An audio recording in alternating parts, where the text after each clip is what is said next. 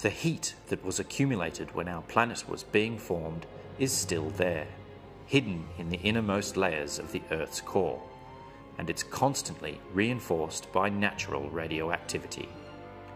The heat is continually transmitted to other layers before being freed into space. During its journey toward the surface, the heat moves semi-fluid rocks it meets along the way. Like water boiling in a pot, the rocks in each layer rise upward and shed their heat. Then they fall and get heated again. Like huge and very slow cogs in a machine, their movements shift the plates or enormous sheets that make up the thin outer layer of the Earth's crust. In this way, they move whole continents.